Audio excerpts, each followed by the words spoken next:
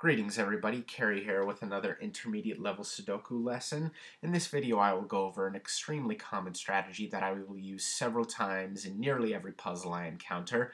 I call this strategy matching set, however I have also seen this strategy referred to as locked set.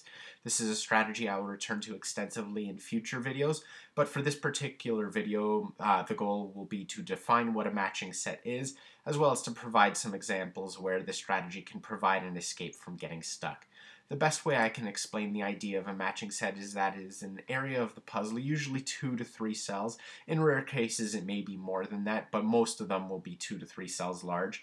And the idea is you will know the numbers that will go into those cells, but you don't necessarily know the order that they will go in.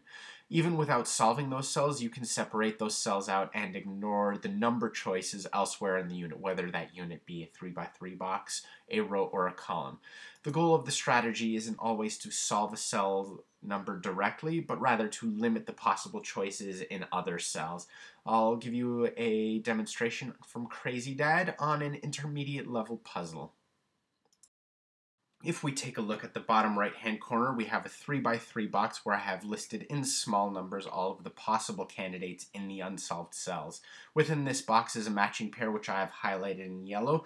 The 2 yellow cells are the only blank cells within its row, so we know which 2 numbers will go in there, that being a 5 and an 8. However, we don't yet know the order in which they'll appear. That isn't going to stop us from limiting the rest of the cells in the 3x3 box from being a 5 and an 8. So I'll just pencil those 2 cells in, and that's going to create a wall between the matching pair and the other cells within the unit. So inside the wall you'll have a 5 and an 8. Outside the wall you'll have everything else. Separating the matching pair in this way will be especially helpful on this blue cell right above the matching pair. So inside we have a 5 and an 8, and in the blue cell we have a 3, 5, and 8 as candidates, those being the candidates because those are the 3 numbers missing from the second to bottom row. However, because we know that a 5 and an 8 are going to occupy the 2 yellow cells, we can eliminate those candidates in the blue cell, and that leaves a lone candidate of 3. So we can plug the 3 in, and that's going to give us a lone candidate of 1 in the top right cell. So that matching pair was fairly easy to find since it was on a row where those were the only 2 missing numbers from the row. However, that is not the only way to spot a matching pair. I'm going to use a different intermediate puzzle to show that it is also possible to find a matching pair through scanning. And to show you this, I'm going to simultaneously scan the 1 and the 5 over to the bottom left-hand box. So I'll start by scanning the 1s, and you'll see that the 1 has to be in one of the top 2 cells. However, if we scan the 5, we're going to get exactly the same result. So that's going to pin the 1 and the 5 into those top 2 cells. These scan pairs will also allow you to make eliminations on cells within the pair itself. If we hadn't noticed the scan pair, the 2 cells could have been either a 6 or a 9, but the matching pair limits them to either a 1 or a 5, and that means only 1 cell in the 3x3 box can take a 9. I'm actually going to scan the 9 to show you this. So the 9 on this row is going to prevent those 3 cells from being a 9. The yellow cells are a 1 and a 5, and that means only the bottom right-hand corner can be a 9 within the 3x3 box. I'm now going to extend the logic of matching sets over to triples. That's 3 cell sets.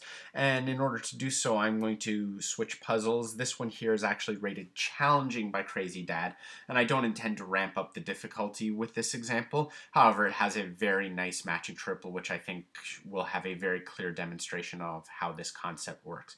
So a matching triple is exactly what you'd think. It is a set of 3 cells where we know which 3 numbers will be placed in them.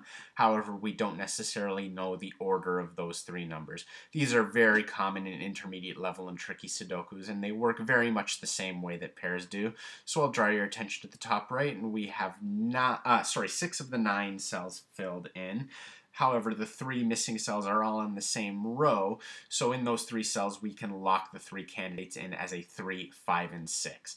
Now it is not necessary for all of the cells to have all of the candidate. As you can see, the left candidate can't be a 6, it can only be a 3 and a 5. However, that doesn't change the fact that a 3, 5, and 6 will be placed in those 3 cells in some order once we're done the puzzle. This knowledge becomes important in looking at the rest of the row, which has 4 candidates in one cell and 5 candidates in another.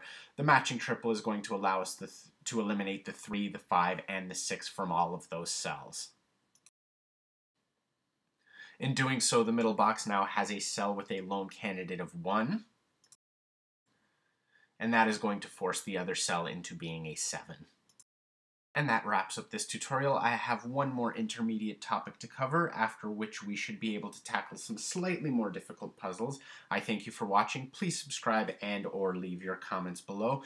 If you have any particular examples that you would like me to cover, I would be happy to take a look. Bye for now.